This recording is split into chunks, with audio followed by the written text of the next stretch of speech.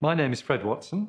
My job is Australia's astronomer at large, working for the Australian government. But my very first job was working for the company that built John Tebbutt's telescope.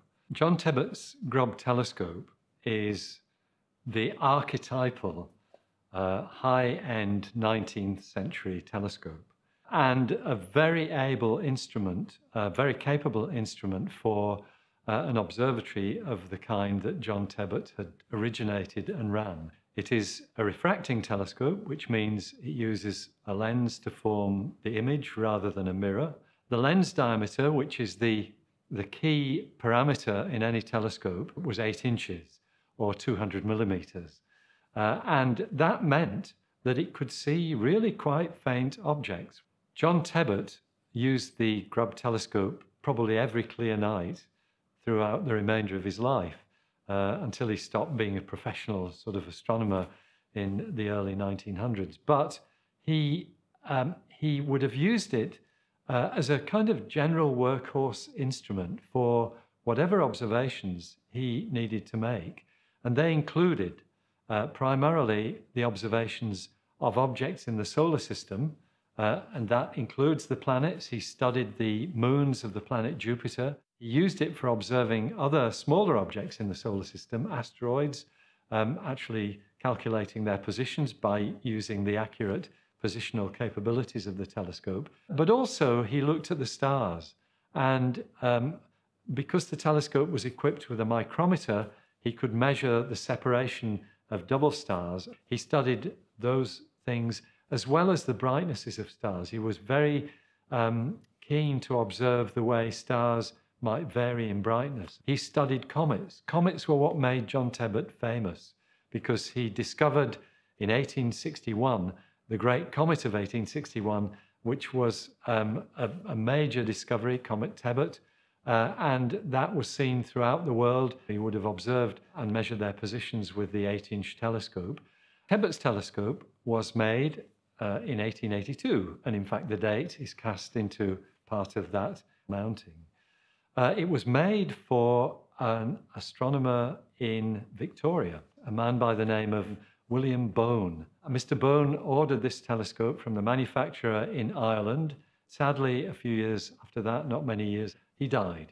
And John Tebbutt bought the telescope from Bone's estate for the princely sum of £400. The company that made it was one of the finest telescope-making companies in the world, with a completely international reputation. All astronomers knew of the Grubb company. And the company had its origins actually in the 1830s, when a man called Thomas Grubb, he was based in Dublin in Ireland, worked with a group of Irish astronomers to build telescopes. John Tebbutt's 8-inch telescope was the successor to earlier ones that he'd had. In fact, its immediate successor was a 4.5-inch telescope. So why did Tebbutt have this succession of instruments? And it comes down to something that in astronomy today we call aperture fever. It's this issue that whenever you have a telescope, you use it and you enjoy it, but there's always something that is just a little bit too faint to see in the telescope that you've got that you would really like to have a look at. And so what you want is a bigger telescope that will gather more light and show you fainter objects. And Tebbutt was the same as all astronomers.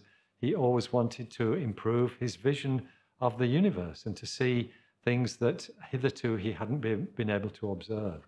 So in particular, the 8-inch telescope would show fainter stars.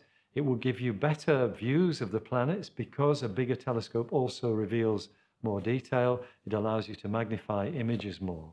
And so his views of Jupiter and Jupiter's moons would have been much more significant in the 8-inch than the 4.5-inch. And likewise with other objects, he will be able to detect fainter comets than what he could with a smaller telescope. Telescopes are interesting instruments, but in the case of many of these instruments, and Tebbutt's 8-inch telescope falls absolutely into this class, they are really important cultural assets. They are artifacts that really resonate with the place where they were used, where the discoveries that were made with them were actually carried out. It is a place where Tebbutt stamped his mark in an enormous way during the second half of the 19th century, really put Windsor on the map from an astronomical perspective, and that was a global perspective. And that telescope, having played such an enormous role in that rise to fame, definitely belongs in Windsor and is something that should be treasured by the community and looked after because of its astronomical heritage.